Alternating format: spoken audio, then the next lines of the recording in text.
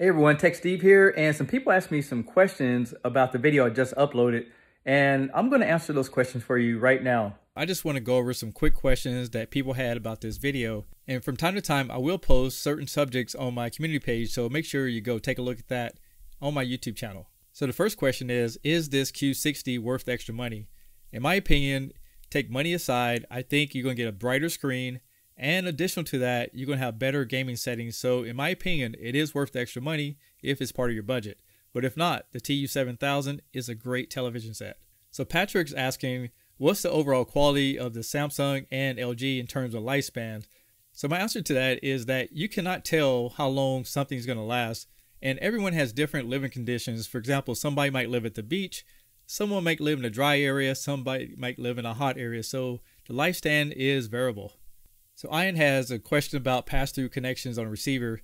To be honest with you, I don't really use receivers. I just use sound bars at this point. So I couldn't really answer that, but thanks for the question. So Anders asking, what's better for movies and motion handling and overall picture quality? In my opinion, the Q series is going to be better overall. Just the fact that it has the upper quantum processor. So that's going to allow everything to work much faster and more fluid. Curbside Tech had a question about fast motion for movies and gaming. Again, the QLED has a quantum processor, which is faster, so it's going to make everything look smoother no matter what you run through it. Now, there's some differences if you use an external source or a built-in app. The app's going to always run better because it's native inside of the TV set. So I hope I say this right. Sagu asked, what's the difference between the Q60 and the UN7300? Well, these are two different TV sets. The Samsung's going to have a much better screen quality in my opinion. However, the LG has so many features, it's just really hard to not go with a TV set like that. But overall, if I was going to get an LG, I would definitely get an IPS display, just my personal opinion. But the Q60 and between those two TV sets is going to be a far more superior picture overall.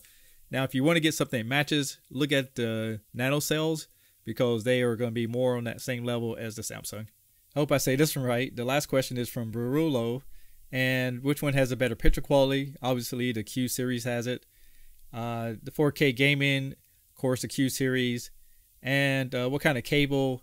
It really doesn't matter, the cable, in my opinion. As long as it's HDMI 2.0 and it has HDCP of 2.2 or 2.3, most cables are going to give you a really good connection as long as they have that certification on them. So I hope that helped you guys out. And if you haven't subscribed to my channel, you'll see a subscribe button at the very bottom. Go ahead and press on that so you can join my channel to see my next upload.